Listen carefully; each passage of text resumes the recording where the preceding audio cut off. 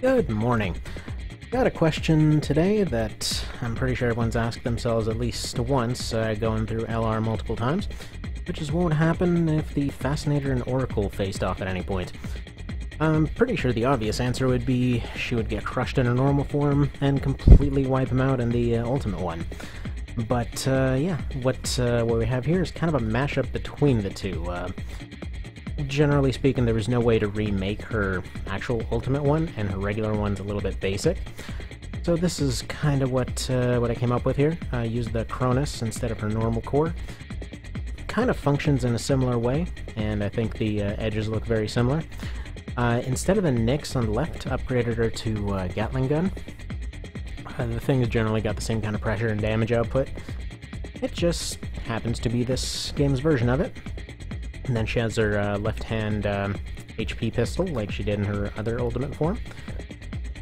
The back parts are the same as her regular, and her insides have been swapped around as well as her boosters to make her function a bit more like her normal self. So she's a little bit faster than her normal version, a little bit slower than her ultimate one. And yeah, let's see what happens when she fights this a-hole. So the Oracle's been altered slightly.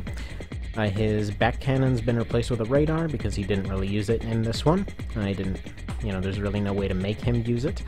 And there wasn't really any rocket equivalent that would have had the same role. Generally speaking, for the damage that the thing puts out, it would have been dramatically more heavy. So generally speaking, he puts out his same damage with his regular linear rifle. He doesn't need the back one, simply because the fights don't last that long.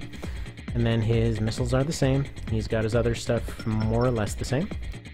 And yeah, functions about as aggressively. So let's see what happens here. As usual, it is a 3 out of 5 fight, and all the maps are randomized. So first we've got close quarters with ECM interference. Evangel should have the upper hand here because of his radar.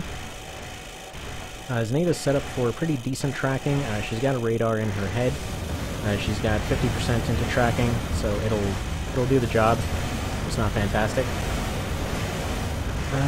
So she's set up for close range and high aggression. Seems to be having problems. Also, I'm not sure her ECM pods are having much of an effect on him. I think he's countering it pretty effectively.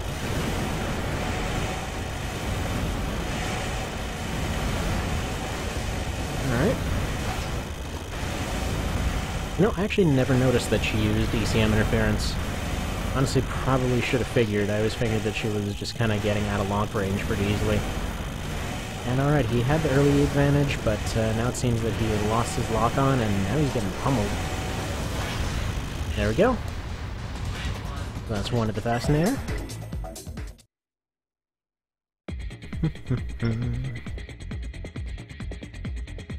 Yeah, I really like how this thing turned out. It took a little bit of tweaking, but that's not the right one. But yeah, I think she turned out pretty decent. It's not exact, and that is the wrong map. We're gonna have to cancel out of that one. That's unfortunate. So yeah, I always cancel out of maps if they're the same one twice in a row.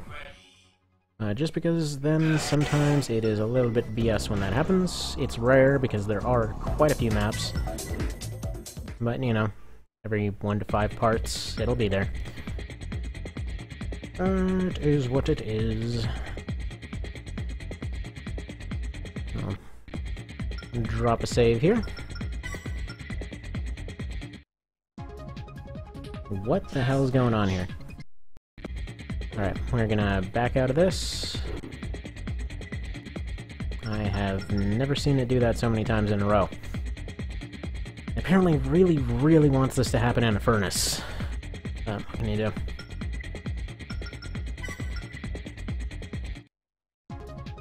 Thank you. Thank you for a different map. So, close range again, no ECM interference this time, but she does have her own built-in. So, I would think the Fascinator has an advantage here.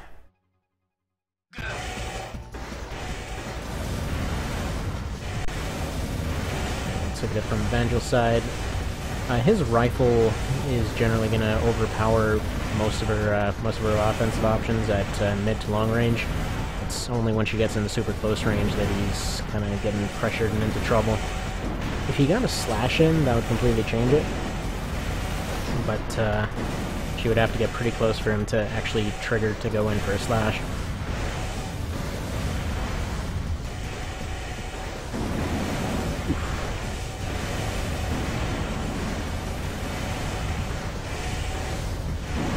Yeah, he's getting pretty well pummeled. Oh, he went for a cut, but missed. Although they're still putting out pretty decent damage. I mean, he's honestly got the overall stat advantage, I'd say. I mean, she's got higher offense potential, but most of her accuracy is kind of all over the place. She's more of a spray and pray build. Although, it does tend to get a bit more accurate once she pulls out the pistol. But I think she's got a second round in here. Yep, there we go. So 2 to the Fascinator. And let's see if she gets a third in a row and wins it.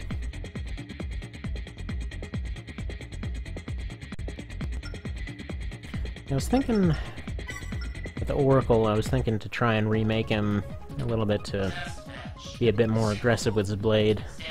He's set up for kind of medium to close range, so he should be using it a lot of the time. Problem is, the way the the way the AI thinks, they have to be pretty close by. He mostly uses it as a, you know, slap you, get out of my face kind of thing. So again, he acts, this is the Nexus version. When I remake him for the LR version, that one's going to be a lot more blading aggressive, because in Nexus he didn't use his cuts very much. I recall him being pretty darn easy because of that. Every one of those test fights is like, oh, I'm the greatest ever, and then he just ends up getting squashed because he doesn't want to fight at close range, and you can just get in and pummel the crap out of him. But his Nexus build is so much cooler. I don't know, he became kind of a dork in LR.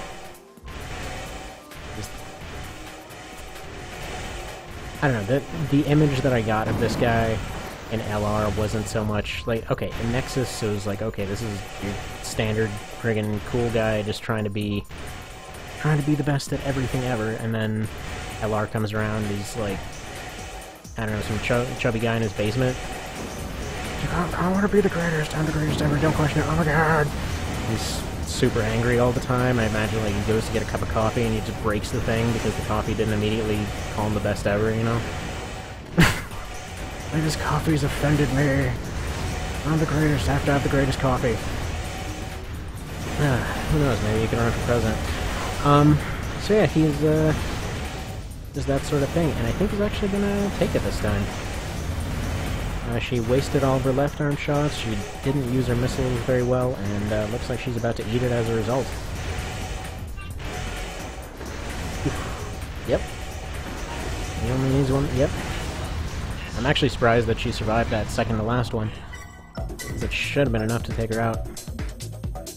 But alright, 2 to 1. Let's see if he can pull it back. I would be amazed if he could, but they're more evenly matched than they look.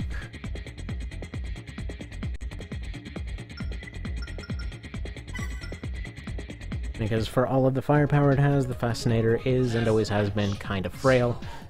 She just gets kind of BS stat buffs in her ultimate form, but at any rate, it's it's a mid-lightweight. It can't take too much punishment, it just relies on overpowering the other guy and keeping pressure on and those ECM pods, which I honestly can't believe I haven't used more often. Man, those things are awesome.